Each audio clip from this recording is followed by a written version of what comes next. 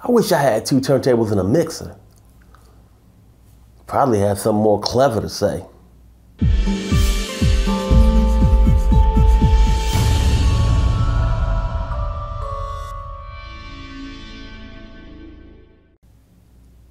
Hey guys, how y'all doing out there? It's me, your boy, Malik, holding it down one more time for PowerDirector University. I had a few requests to show you guys how I get down in PowerDirector in the audio mixing room. So I'm going to show you how I do that in PowerDirector 14 Ultimate. Let's get into it. Here we are in PowerDirector 14 Ultimate. Now, before we jump off into this audio thing for everybody, I want to remind you of 3 things. The thumb. If you like the content in this video, click on the thumb that's pointed in the upward direction. It helps other people know that this content is good. Comments. If you leave me comments, if you have a question, I will respond to you. If I can't help you, I'll point you in the right direction and get you the help that you need.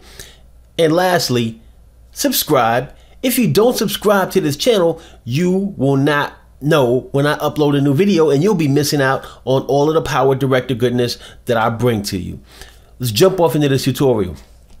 Now, what I'll be focusing on is just a few things that I think are key things when it comes to editing your audio. So if I don't touch on something that you think that is important or whatever, just leave me a comment and I'll try to help you out.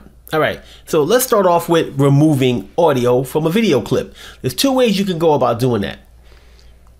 In the actual timeline, you can go ahead and right click on a clip that has video and audio. You can tell this one has video and audio because it has the scenes on the top and then it has the waveform on the bottom. If I right click on this, I can go to link, unlink video and audio. When I click on that, bam, they are now unlinked. I can actually click on this audio waveform and drag it into a different track. Now, the other way to remove audio from a video clip is in the library. You can right click on a clip that has audio and video, and then you can select extract audio. Now, when you select extract audio, it's going to ask you for a location to save the audio file. You can pick a different location if you want. I'm going to go ahead and click on save. And then it also adds that audio file to the library in a WAV format. I'm going to clean up this stuff. All right, so now we got a separate little audio file here, so let's play with it. Let's have a little fun with audio. Let's have some fun. All right, so I'm going to go ahead and stretch out my timeline just so that you can see more of this clip. Now, you can left click on the time here and drag it, or you can just click on view entire movie. Now, hopefully now you can actually see that there's a little white line on this waveform here. But if I click on this little white line, I'm gonna create what's called a keyframe. Now, I can create as many keyframes as I want, and I can use these keyframes to lower or raise the audio in different sections of this audio clip. So that gives me the ability to really play with the audio, move it all over the place, and do what I want to. Now, if I add a keyframe and I decide I don't want this one here anymore, I can just left click on top of this keyframe. Once it becomes a red dot with a white circle around it, I can left click, hold down my left mouse, drag this above this clip, and then when I see that the white circle has disappeared from around the red dot, I can let go, and you also see that it creates a little trash bin. Now I can let go of the left mouse and that keyframe's gone. Now, if I was like, I messed up all the keyframes and I hate this thing, I want to get rid of all of these changes I made, I can just right click on the file and then I can go to restore to original volume level. And boom, all the keyframes are gone. Everything's back to the original. All right. Now, let's say I wanted to remove a section of audio. So let me play with this audio track, this audio file here. So let's say I wanted to, like I said, remove a section of it. I can select it by left clicking on this audio clip, and then I can click on the trim button.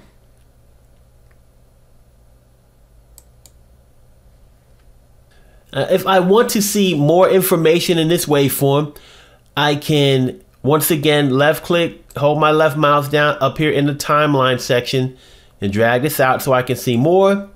Or I can click on the increase magnification button right here, and then I can see more information in the waveform as well.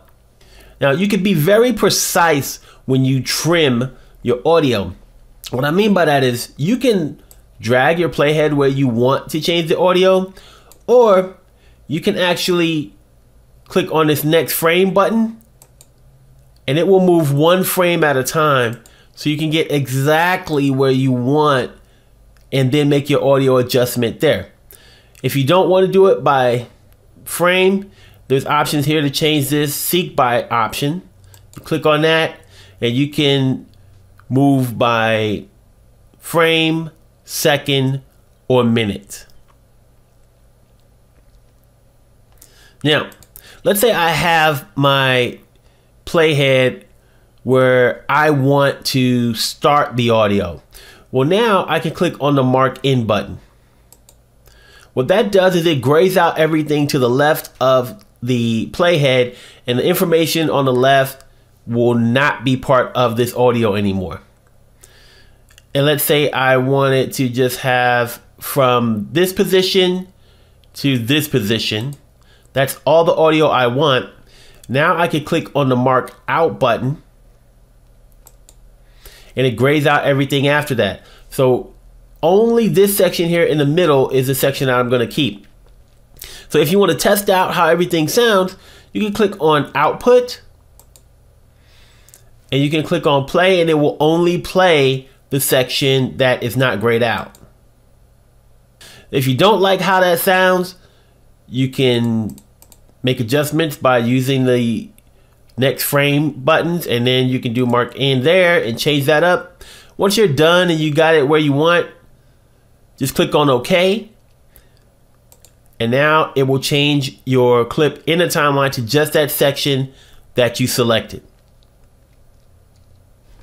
So I'm going to remove that because I want all that audio. I still need all my audio. Now that we're done with that trim thing, let's go ahead and open up the audio mixing room and show you some stuff in there. So you can click on the audio mixing room button, or you can press F9 on your keyboard to open up the audio mixing room. Now you see that the audio mixing room has volume controls for the voice track, the music track, and up to 6 audio tracks or timeline tracks on the timeline. So the first thing we want to talk about is normalizing your audio. So if you have audio on the same timeline track, so I have all of my audio right now on track 1, you'll notice that for audio 1 now, this normalize button is active. When they were not on the same track, it was not active. If I drag this down to timeline track 2, the one on 2 will become active. So basically you can normalize video that's on the same timeline track. Normalizing video means that it normalizes the volume so that the volume of the 2 audio clips or video clips match. So the audio is the same. So if I were to now click on normalize, you'll notice that the waveforms are going to change. So let's click on normalize. And you notice that this waveform got smaller to match the audio in this waveform. So now they're both the same. So that's cool. Really good way to get your audio all matched up for your videos to seem more professional. Now, the next thing I want to talk about is something called audio ducking. So audio ducking is when you reduce the volume of one track and raise the volume of another to either mix the audio together at specific levels, or you can mute one audio track while the other audio track plays. So let's go ahead and move this audio clip up here, and I'm going to move this one here. Now, first thing I'm going to do is move my playhead to where I want to reduce the audio.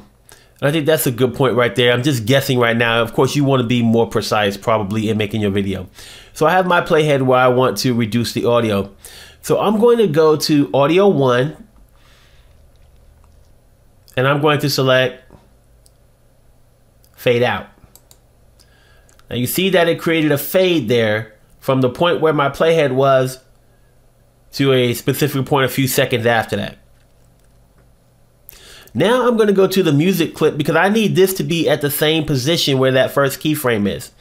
So I'm going to go to the music clip. I'm going to right click on it, and I'm going to select cut. And then I'm going to bring my playhead back to where that keyframe is. I'm going to select track 2. I'm going to right click, and I'm going to select paste and insert. So now this clip is starting, the music is starting right where it's going to start to fade out. So now that I have this here, I want to go to audio 2, and I'm going to select fade in. So now we see that there is no audio at the beginning, and then it fades in to the same point that the video clip faded out. Now I'm going to move my playhead to where I want the music to stop, or actually start to fade out. I'm going to go to audio 2, and I'm going to select fade out. So we see the fade created there as well. Now I'm going to left click on this video clip to activate it. And I'm going to bring the audio 1 volume all the way down to 0. What that's going to do is it's going to create a keyframe here, and it's going to make the audio 0 at that point. Now I'm going to move my playhead to the end of the music clip, which is below. And I'm going to move my audio 1 volume back up to the original audio position. And so now you see that I have my audio up, it fades down, and then it goes back up and plays at the regular sound. In this bottom clip, the audio goes up, stays up, then plays down. That's audio ducking, people. So now that I have it all set up, I'm going to click on play and let you see what it sounds like.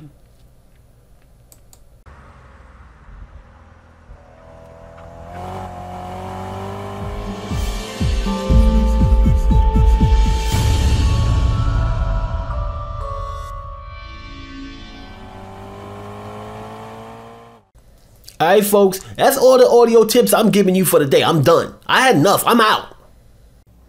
Alright guys, you know the routine. So haz un favor, por favor. The thumb, the one that's pointed in the upward direction. Click it, like it, live it, love it, hug it. Show the thumb some love, baby. Comment. You got comments? Leave comments. You got questions? I answer them. I will always get back to you. If I can't help you, I'll point you in the right direction to get you the help that you need.